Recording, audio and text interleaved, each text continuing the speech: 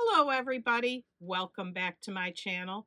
My name is Maureen O'Connor from Quilters Heaven in Northbrook, Illinois, and I am the Opinionated Quilter. In today's episode, I'm going to encourage you to make quilts your own, either by embellishing using applique or embroidery, or changing the pattern itself to make it suit your purposes better. Make your own quilt, not someone else's. But before we get to that, let's get to my opinion. In a recent video I watched, a quilter was making a quilt called 4-Star Generals Revisited, and she was making 4 units that looked like this. And what she did was she took 4 sets of half square triangles, and then she cut them in half corner to corner and threw away the bottom half of each one. It was all waste. So the only portion she used was the top half. And what she was doing, as opposed to a combo unit that we would make in a Deb Tucker way, they would come out mirror images, but she needed non-mirror image combo units. So what Deb Tucker calls non-mirror image combo units. And in this case, color 1 is here, color 2 is here, color 3 is here. All 4 the same. And in order to do that, we can do it a better way than throwing away 4 halves of half square triangles. You've actually wasted half of this, which if you've watched my channel at all, I can't stand waste. So let's show you the easier way. And we'll put a link to Deb Tucker's video on how to do this and in our comment section below. She has a technique sheet that tells you how to do it. You also use her Tucker trimmer, which if you've watched my channel at all, you probably already have one. And what you do is you take you need 2 squares of what is this portion, which makes sense because these are half square triangles. You need 4 of them. So you would need 2 squares to cut in half to make 4 of them. These are quarter square triangles, so you only need 1 square each of the other 2 colors. So you need 4 total squares. You take your 2 that are the quarter square triangles, put them together, and the way you get this to work is you draw lines on either side of the center, and that's where you're going to sew. But you're not going to sew all the way down one edge and all the way down the other edge. You're going to sew down. I put red marks here so you could see it a little easier. We use dark thread, but I've added the red so you could see. So you sew from here, cross over the center, sew down. You do the same on the other side. Sew down, cross over the center, sew down. And then you cut corner to corner and corner to corner. And what do you get? You get 4 units that look like this. Then you take your 2 squares of the half square triangle part, cut them in half, and then sew them together.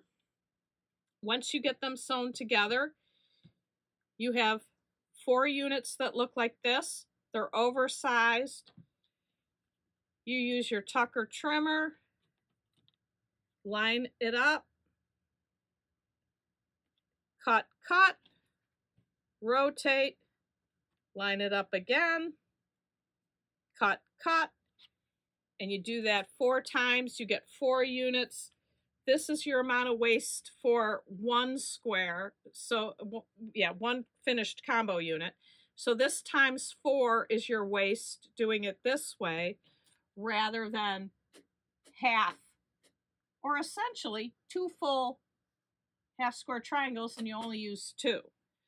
So again, I think there's much better ways to do things. Critically look at how directions are written. And even if a pattern tells you to do something one way, many times there's a better way to do it. That's my opinion. Let's get to today's episode. There's so many things you can do to make your quilt your own. In this example of Norman Nanette from Elizabeth Hartman, I decided I wanted to make Norm's hat a stripe. In the original pattern, his hat is all one piece. So it's very simple. I just made strips of the green, strips of the red, and then used the pattern piece to cut out the hat. And I also decided I wanted to embroider his name on there. So that's one example of changing a pattern to make it your own. Also, this belt piece was all a solid piece. And since I used the red up here, I wanted to repeat it down here. So I did the same thing down here that I did up here, creating a stripe. Also, I'm always looking for places to use those fancy stitches we have on our beautiful Berninas. They have a zillion stitches, and other than the blanket stitch, zigzag, serpentine stitch, and straight stitch, I don't use too many other stitches, so I'm always looking for a place to put it. And you may not be able to see it from here because it's a little distant, but I took a fancy stitch and used it at the top of his boots. And I was really pleased with that. It was fun. Nanette is up here because I made a change in her boot pieces. And you may not be able to see that from here either, but this is a solid piece. What I did was I gave her high heels. I put a little black triangle on the bottom of these two pieces, and now she had high heels. How fun is that? One last thing here before we remove the board. This is just a little door banner that I made up. It's got foundation piecing. It's got Elizabeth Hartman's bunny on it. I embroidered a bow tie on the bunny. The thing I want to show you is the use of another stitch, and that is at the bottom of my chicks. I used a triple straight stitch to make their feet, and that's just a great spot to use a triple straight stitch. I'm always looking for places to use that. And I did use buttons for the eyes. Buttons for the eyes for a door banner is a-okay, but don't ever put buttons or anything a baby can pull off of a quilt on a baby quilt because you don't want them choking. That would be horrible. Never use this on a baby quilt. Door banner, okay. Let's just remove this board so we can see what's behind it.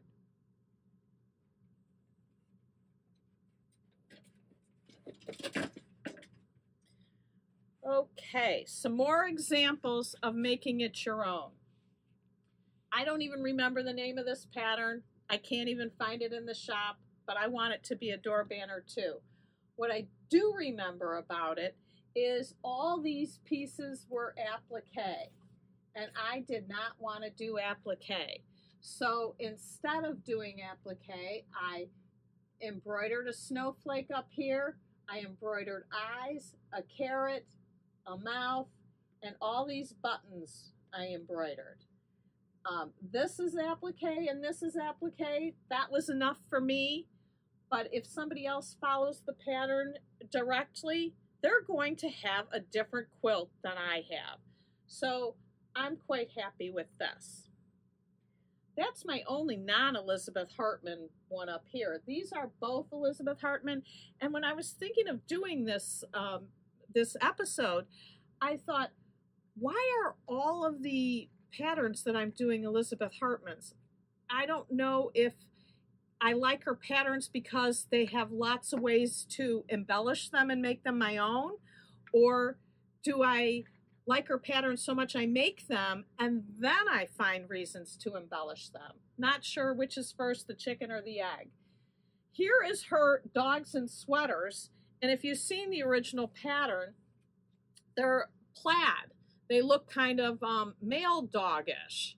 Well, we did the opposite. We went girly girl. And so we put glasses on one bow up here, different bow here, and this one I put a necklace on, and again, it's actually quite funny. It's the same stitches I used on Norm's boots, but I made a necklace and embroidered an M and made a medallion on this one. So if someone follows this pattern, they're highly unlikely to get something that looks like this. So this would be unique, making it our own. Last one, I love this one. This is her awesome ocean. And as with all of Elizabeth Hartman's, I never quite make them the way they're supposed to. Here's the full pattern. Here's the one that's supposed to be the small quilt. Well, mine doesn't look like that at all. But what you will notice in mine is I have one whale going this way, one whale going this way. Same with almost everybody else. He's straightforward, so he doesn't change directions. This fish is in opposite directions. This fish is in opposite directions. Same with the seahorses. But take a look at the turtles. This is the major change I made. This is the first turtle I made, and you can see these arms are up and these arms are back. So he looks like he's flat on his belly with his arms up and his legs to the back.